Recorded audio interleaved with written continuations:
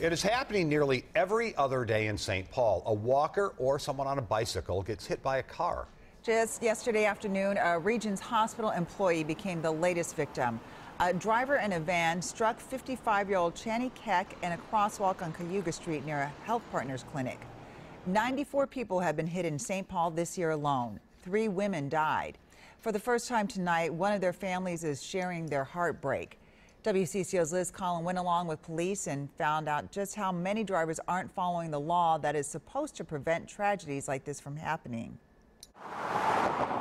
We had a hard time finding a parking space. It was crowded. They knew it would be a busy night at the Minnesota History Center in St. Paul, a regular outing between mother and daughter who consider themselves best friends. It was a rainy night, and it was March, so it was still dark. Teresa and Shelby Kokish settled for street parking. At the end of the night, they clutched their umbrellas to cross a busy Kellogg Boulevard at Mulberry Street in the Crosswalk. A car in the right lane stopped to let them pass. An SUV in the left didn't see them. All of a sudden, I saw it there, and I'm like, oh, I'm going to run away and going the other way, and it was too late, and I don't know where she was. 24-year-old Shelby died at the hospital. Teresa would spend 2 weeks there. Got hit totally on my left side. Healing her broken ribs, a separated shoulder, and head injuries. Shelby Kokish was the first pedestrian to die in St. Paul this year. Erin Durham became the second last month after getting her son on his school bus crossing Maryland Avenue.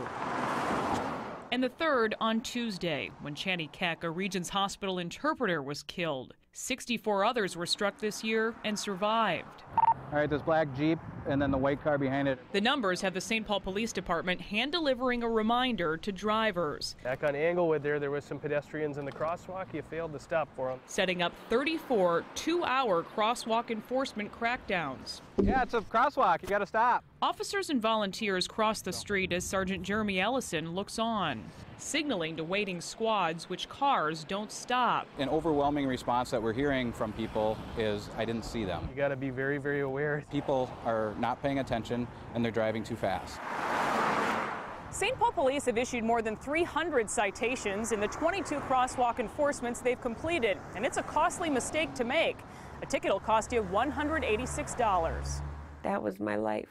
Shelby's loss has been beyond comprehension, considering what her mom has already gone through. Pushed her into the ditch and instantly killed her. Her oldest daughter, Quinn, died in a car crash less than 4 years ago at the age of 23. All these people in car accidents and pedestrian accidents, yeah, they need to be remembered too.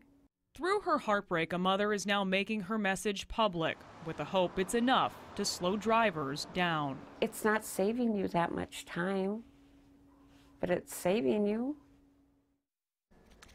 Liz says about 30% of drivers who hit a biker or a pedestrian were cited in St. Paul. And Liz compared St. Paul pedestrian and bike crashes with Minneapolis and found that the larger city had about half as many crashes. In Minneapolis this year, 29 pedestrians have been hit. 1 died.